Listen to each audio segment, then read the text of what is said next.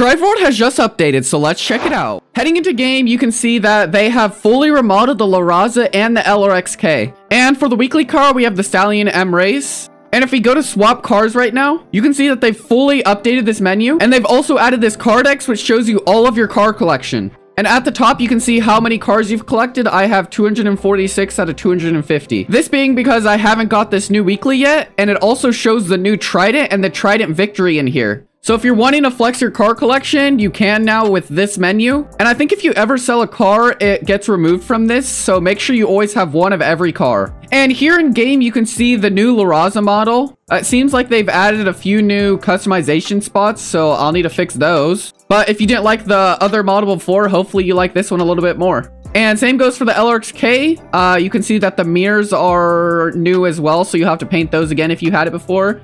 And we also have a new stripe down the engine. They've also revamped some of the places in the map. As you can see, McDriver's got a big update. And this has definitely been needed as I don't think they've changed McDriver's since the start of the game. We also have some other little stuff like there's a car on top of Drive World Customs. And then over at the TP area, you can see that they have changed this to make it easier to tell which area you're going to. So over here is Race World. And then over here is Japan.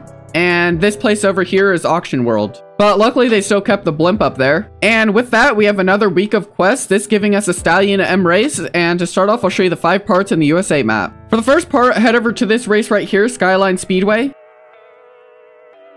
And right in front of this ramp, you'll see the first part. For the next part out in the forest, head over to this race right here, Forest Trail. And right up next to this tree, you'll see the part. For the next part, head over to Short Spring Rally.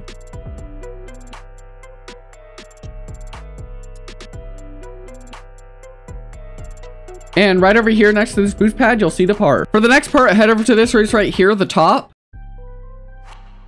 And right over here, you'll see the part. And for the last part, head over to this trekking spot or this race right here, Race Circuit. And right over here, you'll see the part. And with that, let's complete the rest of these weekly quests so you can check out the Stallion M Race.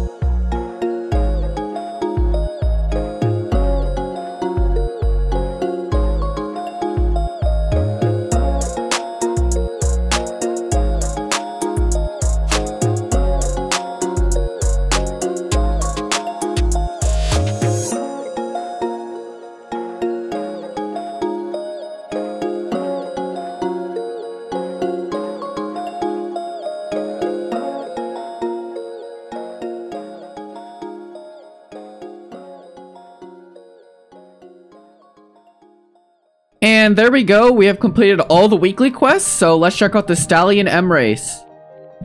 As you can see, there's this new pop-up on the top of the screen. And if you click it, you'll be able to drive the car instantly instead of having to look through your garage. And this is what it looks like in game. It's pretty much the same as the normal Stallion M, but it has Drive World Racing Team on the side and then the number 20 on it. So if you like the Stallion M, you can go and earn this car.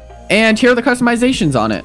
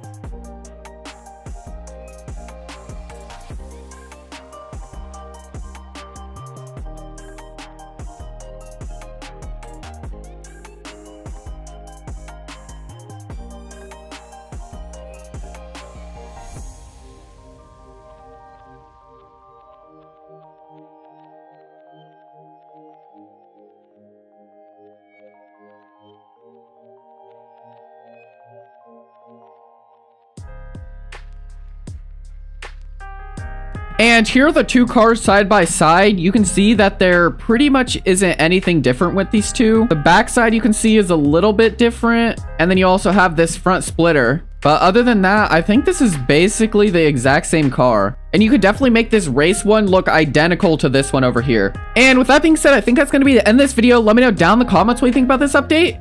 And I'll see you in the next video.